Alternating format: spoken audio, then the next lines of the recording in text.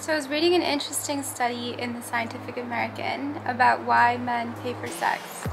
It also reminded me of a couple of conversations that I've had recently and in the past couple of years with women who are sex workers or were former sex workers, either prostitutes or working at a strip club. So what was really surprising to me and what this article talks about is that a large number of men who visit prostitutes actually ask for intimacy and connection and want to get to know the sex worker more often than just going for the sexual pleasure. So there's sort of a breakdown. There's a number of men who seem to go to sex workers or strip clubs simply for the sexual pleasure, the no strings attached, sort of commodity of sex without having to deal with any trauma and things like that.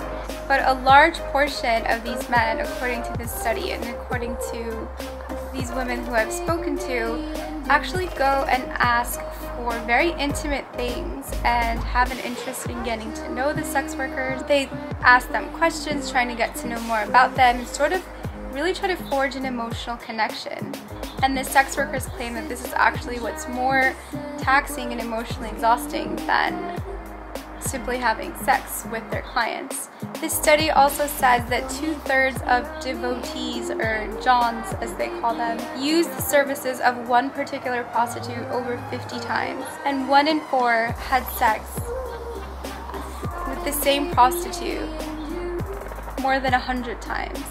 This is very, very fascinating, and it goes along with a lot of what I discover about men in the no-fap community and men who use pornography to really bypass or escape the sense of a lack of emotional intimacy. Socially, people want to paint men as these purely physical animals, but when you really talk to people and you see what their motivations are, most men that I speak with, they're definitely usually more interested in a lot more than just a sexual connection. And I think that this is human nature. Our sexuality has always been meant to be in a context of love.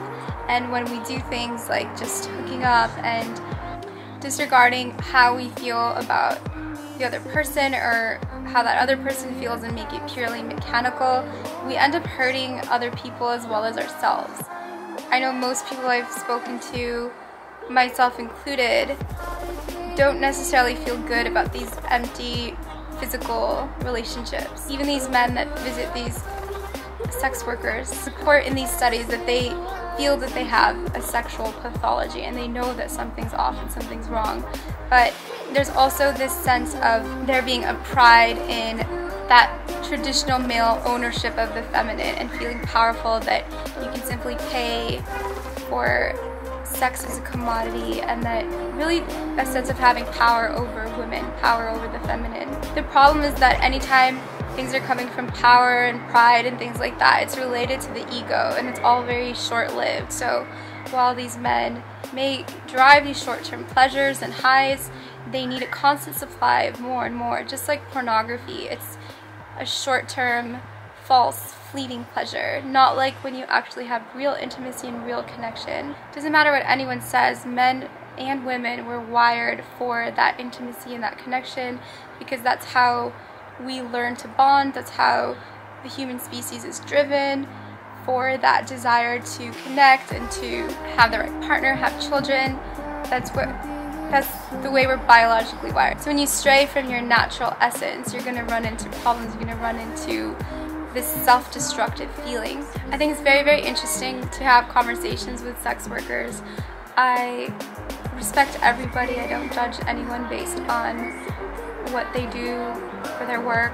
Contrary to what a lot of people think, most sex workers do not enjoy being sex workers. However, they stomach it, they drink or do drugs to kind of numb their feelings from the job, and it's really hard to leave something like that when you get paid so well, and in this society it's a lot harder for people to make that kind of living off the bat without a lot of education and experience and connections. So it becomes a difficult sort of cycle once women get into this sort of work and have to keep doing it to keep up their lifestyle, pay off their school loans and stuff like that. I think it's very important for us socially to have more humanity and compassion for people and understand when you hurt other people, you're really hurting yourself. And when you sexualize a being and remove intimacy and remove love, you're also removing that from yourself, and so you become more and more disconnected. Number one reason men become addicted to deviant forms of sexuality, visiting prostitutes, going to strip clubs, watching pornography, is because of a distrust of the feminine and not feeling safe or not feeling worthy of real love and connection with a woman, feeling like it's too much work, or women are not really going to see them properly or see them well. So I think a lot of work needs to be done with the integration of the masculine, feminine, and men and women coming together and having more respect for each other. Men who visit sex workers claim that they just feel more comfortable and safe when they're in relationships and they visit a sex worker. They claim that they just feel more comfortable and safe being able to act certain things out, or getting, you know, those missing components that they don't get from their partner. So in this case, I feel like it's so important to be honest about your expectations with your partner and to be transparent about whether you're able to be monogamous, or you're meant to be polyamorous, or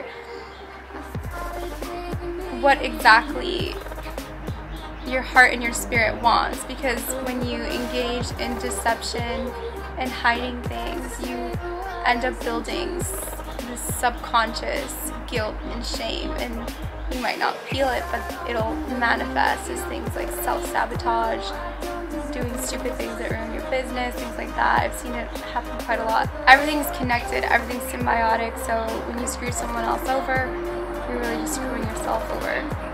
I feel optimistic because I see a lot of men recognizing their need to work on themselves and to be more open to intimacy and to not engage in these deviant sexual behaviors. And a lot of that is done when men are able to look at themselves, face their shadows, do the inner work.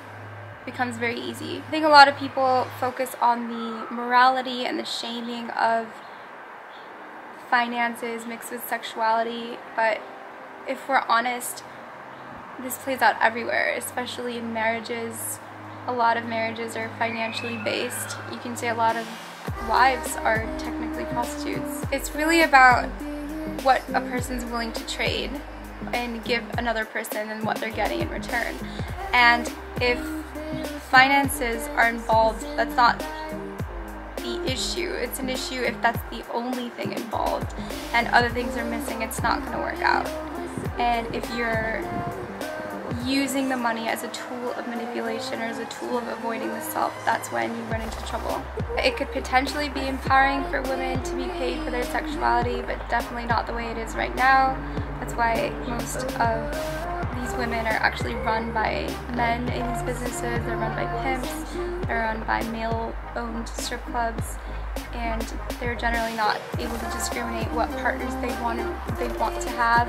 If a woman was able to choose her partners and to choose how it's monetized, maybe it would be more empowering for the feminine. I also think it's super important that women not limit themselves and to see that they are worth a lot more than just their beauty and their sexuality, and that they could be in high-level positions just like the masculine without having to sell their sexuality. The more that we respect women and the feminine and give women opportunities for equal economic expansion, the more that everything works out and there's more trust and communion with the masculine energy.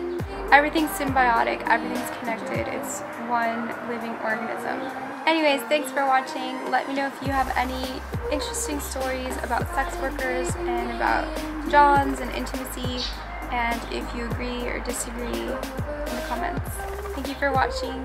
Please like, share, and subscribe, and check out the online courses, Masculine Mastery, and other courses for doing the inner work and being able to overcome these addictions and be the best version of yourself.